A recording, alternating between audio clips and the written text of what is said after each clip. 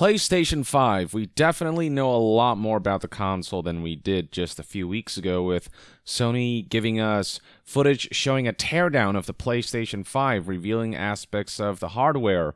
And they also showed off the UX, the user experience of PlayStation 5, highlighting new elements of the UI and interesting new features like the cards that appear when you're playing a game and whatnot. Now, with all that information also comes some confirmation when it comes to some of the leaks we have seen in the past. Back then, we weren't sure whether it was real or not, but now we can actually compare some of the stuff that was shown in the leaks to what Sony has officially unveiled, and we can now confirm that the leaks actually were real, specifically this one right here.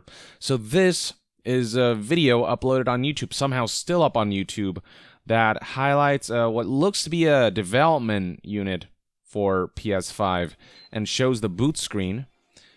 And as you can see right here, once the user delves into the menu, it'll look exactly as it does in the PS5 official UX showcase video.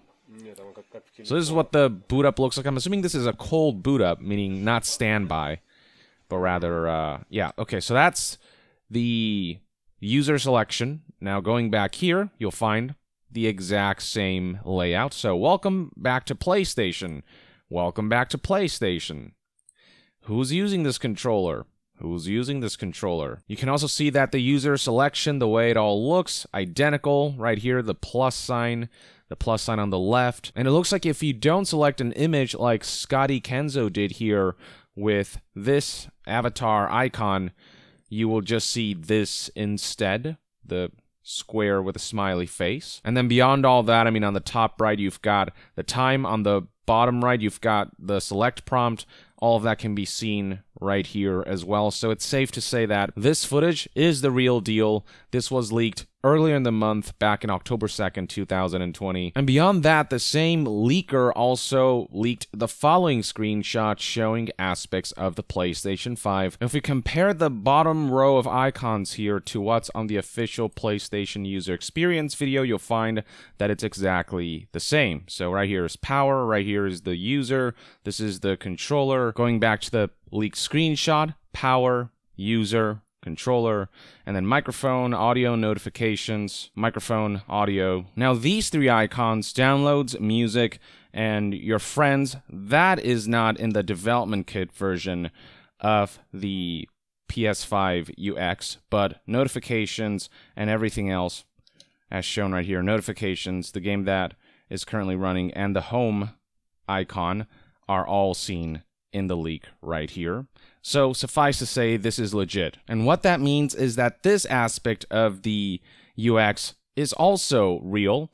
And when I previously talked about this, I mentioned how it says right here that 664 gigabytes of the 825 gigabytes SSD storage that will come with PS5s is actually available to download games, and in this development kit, only 3.3 gigabytes has been used. So what this means, ladies and gentlemen, is that whereas before I couldn't say for sure whether there is any validity to this, now I can say with some semblance of assurance that the amount of available storage on PlayStation 5 will likely be around this. Do keep in mind, however, this is a development kit, so it's entirely possible that the final retail version will differ. But if you look at the Xbox Series X, for example, that has a terabyte of storage that comes built in. 800 gigabytes of that is accessible. 200 gigabytes, almost 200 gigabytes, is taken up by the UX. I surmise it's not going to be too much different with PS5, so a reduction of roughly 150 gigabytes that's reserved for the UX wouldn't come as a surprise to me. Digital Foundry recently analyzed the PlayStation 5 teardown video, and along the way, the host here talked about the SSD storage and how much of that will actually be available, and cited not only the leak, but also a source that seemingly provided a more accurate figure based on the information they had then. And so this is what Digital Foundry had to say. A recent leak suggests that the system has 664 gigabytes of space available to the user versus 802 gigs in Xbox Series X. The leak does look compelling, but I can tell you that development kits and test stations, certainly the ones I've seen, have 620 gigabytes of usable space. So I'll be interested to see how all of this actually shakes out on final retail hardware.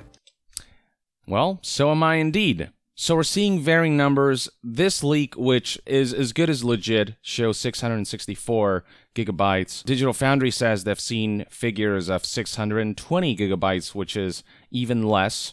So it's around the 600 region, somewhere within that range. Though for both of these sources, the leaker and Digital Foundry, they both were looking at development kits.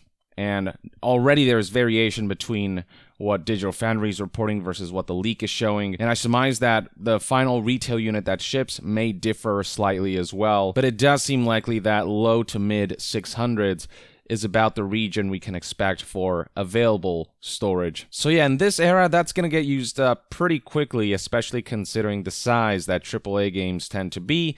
But fortunately, there is that SSD expansion bay, which you can see right here in the PS5 teardown video. The guy unscrews the panel where you can insert an NVMe SSD that is whitelisted by PlayStation and Sony. There are going to be third-party options available, but there are specific SSDs with specific speeds that are compatible with PS5, so you got to be on the lookout for that. And those are probably not going to be cheap, especially if you get a 2 terabyte option. I imagine that's going to run you quite a bit of money, but there are options. Just know that when you get your PS5 out of the box for the $400 to $500 you end up paying, the console's going to come with gigabytes in the 600s. And so if you're someone who downloads a lot of games, just be aware of that potential limitation. AAA games in particular, they tend to be, 50 to 100 gigabytes, somewhere there in that region. If you're Call of Duty, I mean, you might go into the 200 gigabytes, which is a third of PS5's available storage based on the information we have now. You're looking at roughly 12 to 13 50 gigabyte games. You're looking at roughly 6 100 gigabyte games or 3 fully patched Call of Duties. Though with backwards compatible titles with PlayStation 4 games, you can actually sideload those from an external hard drive, an external SSD, and so that will help you save some storage if you're someone who wants to revisit older titles. But keep in mind that PS4 games will also benefit from PS5's SSD, so if you load that from an HDD in particular, you may not get some of the faster loading times that may be inherent to PS4 backwards compatible titles running on the more advanced PS5 hardware. There may be some compromises on that front, but it's still nice to have that option. Though when it comes to PS5 titles, games built for next gen, those will not be able to be loaded from an external drive. Those have to be loaded from PS5's internal SSD. And yeah, 664 gigabytes or 620 gigabytes, whatever the final figure ends up being within that 600 range. Assuming that's true, for me at least, it's probably not going to be enough in the long run. And I imagine it's going to be the same for many people. So yeah, we'll see what the prices will be like for expansion. But until then, this is just good knowledge to have so we can set appropriate expectations when it comes to how many games we'll be able to download and run and keep in our library simultaneously right out of the box. So that's everything you need to know, ladies and gentlemen, when it comes to PlayStation 5's available storage. Let me know in the comments below what your thoughts and opinions are on the available 620 to 664 gigabytes or whatever the final figure in the retail units might be. Let me know in the comments below whether you're concerned about that storage size or whether it'll be sufficient for you for a while before you have to expand. Drop a comment, and to be further updated on all things gaming news, reviews, and discussions, stay tuned right here on Young Yeah. I'll see you guys next time. Young out.